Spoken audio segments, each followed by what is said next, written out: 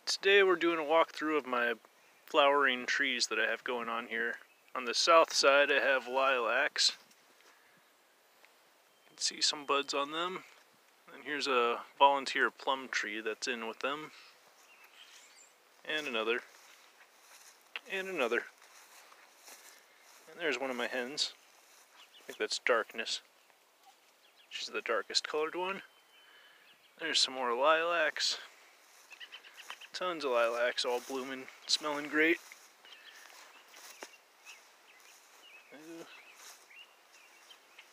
And over here, these are Montmorency cherry trees. Got two of them right here, and then another row of them down here. Over here's my peach tree I planted last year. Looks like it's flowering too, so I might get some peaches this year. And over here, we have the actual plum trees that were planted. Got a row of them going down to there. And these are more of the Montmorency cherry trees. That plum tree is pretty much dead. I'm probably going to take that one out and replace it, but I'll wait until fall for that.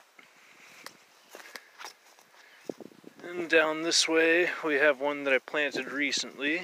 Just got to get to it.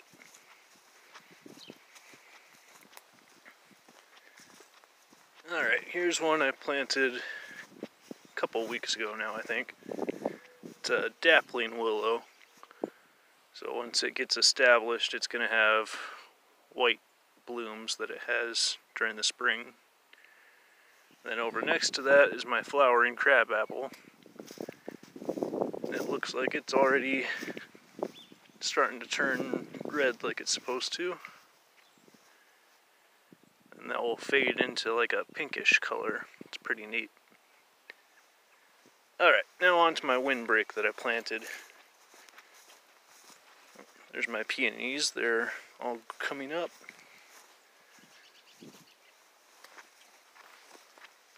These I all just planted this year, probably between a month and a month and a half ago. I've got 8 of them, 4 here, 4 on the other side of that tree. That's going to be my southern windbreak. Looks like all my dandelions are coming up too. I'm hoping this year that I'll be able to get into the bee business also, but we'll see about that.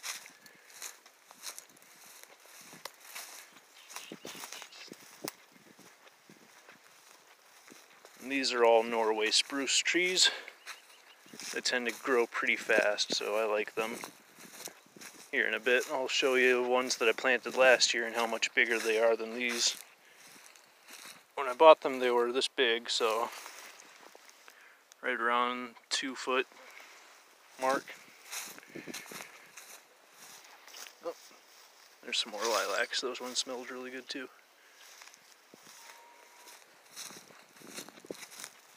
And there's this little path right here between the 2 lilacs. I've got some on my west side and I've got some on my south side.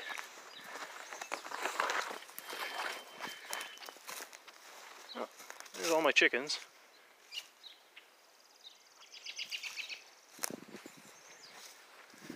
And there's a whole nother row of these all the way down the west side. Here's the 2 Norway spruce I planted last year. This one's coming up on 5 feet now, so it grew 3 feet last year. That's what I like about the Norway spruce, is they grow really fast. It's already a pretty good sized one. It's only been there a year.